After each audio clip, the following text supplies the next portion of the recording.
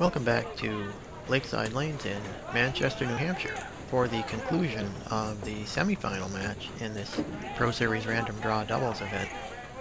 You saw the first half of the match last week, and you can see that the team of Jesse Jakes and Jeff Slesinski has a lead of 15 pins plus 2 marks against Brandon Marks and Kevin Davis.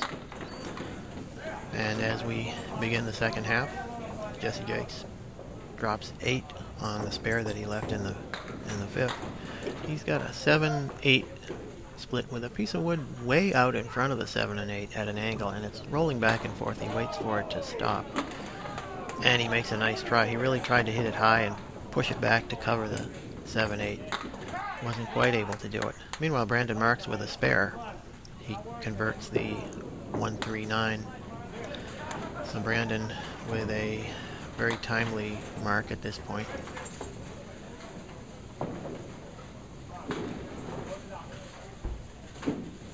Brandon and Kevin having a pretty big mountain to climb at this point.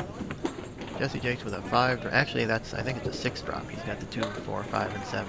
That 8 pin toppled out of the way a little late.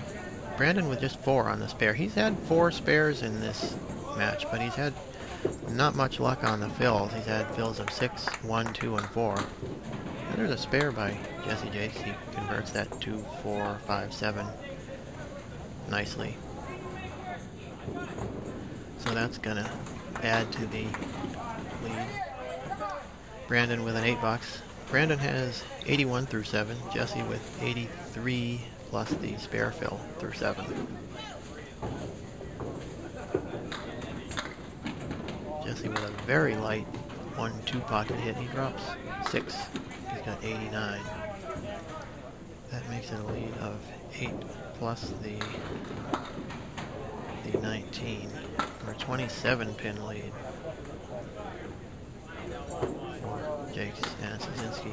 And Brandon Marks, who made that spare earlier in this match, you'll recall, he converted that 3, 4, 6, 10. Trying to do it again, but wasn't quite able to catch the 3 pin. So both bowlers will have 8 in the 8th box.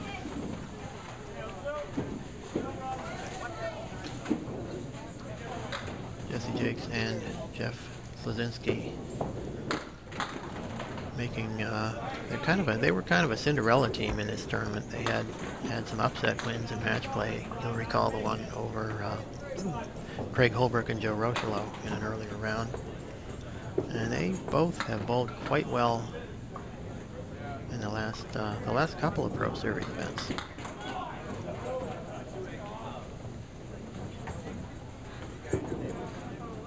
It's always good to see new faces. You don't want to have the same bowlers winning every tournament. It's good to have different bowlers having a chance to win. And that's one of the things that the Pro Series tries to do by having tournaments in a lot of different formats. There are some that tend to be dominated by the top bowlers, like the 10-string tournament. Usually in over 10 strings, one of the top 4 or 5 bowlers on the average sheet is going to be the one who walks away with the title. But in some of the other formats, you can really get some surprises.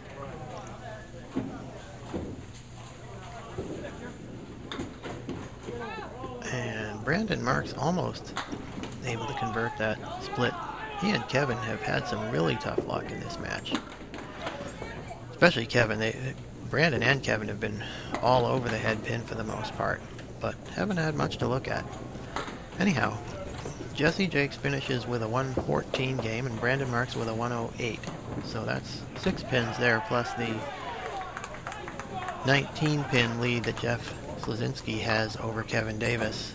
That makes it a 25 pin lead for Jakes and Slesinski, plus the fill that Jeff will add here, and he puts 5 on that spare, so that makes it a even 30 pins.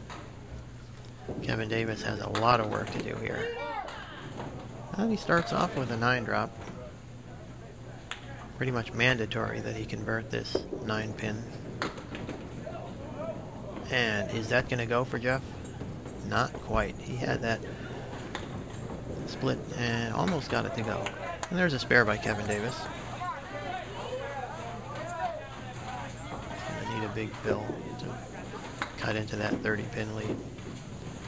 Jeff Slesinski very solid, pinning with the 10 box. 80 through 6.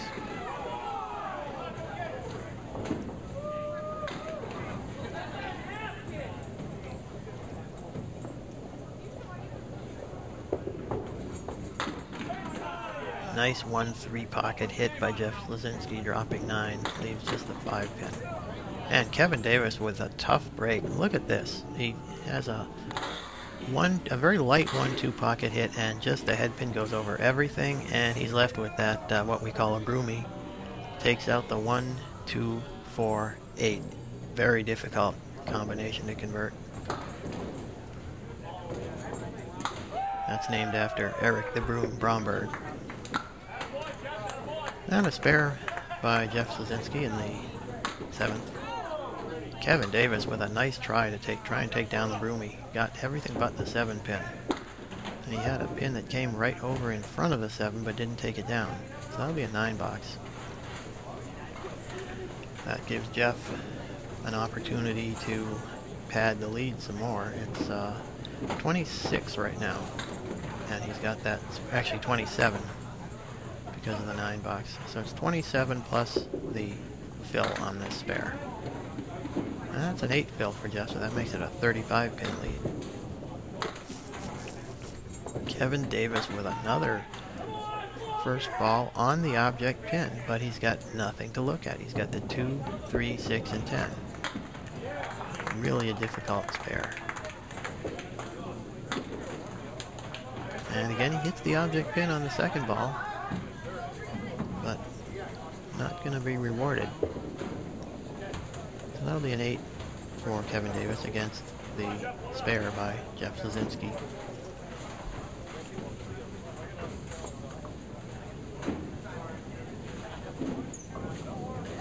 Filling the spare as he begins the 9th frame. Misses the head pin well out to the left, but he gets a nice break and drops 7, leaving the 1, 5, and 8 with several pieces of wood. And meanwhile, what do you know? Another split for Kevin Davis. He hit the head pin yet again and still has not much to look at. He's got the 1, or rather the 3, 4, and 6. And Jeff was able to convert that 1, 5, 8. You could see he hit the head pin very light on the left-hand side. And that piece of wood behind it, I think it directed the ball a little bit to the right, so it took out the 5 and 8. So Jeff has his 3rd consecutive spare. And Jeff Slesinski adds 6. He's got 131 through the 9th.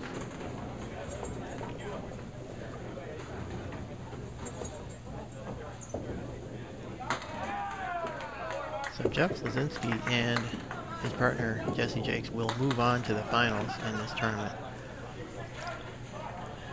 You've probably already seen the final match of this tournament when they were actually defeated by Brian Purdy and Evan Mazzaferro, but it was an excellent run for Jesse Jakes and Jeff Slesinski.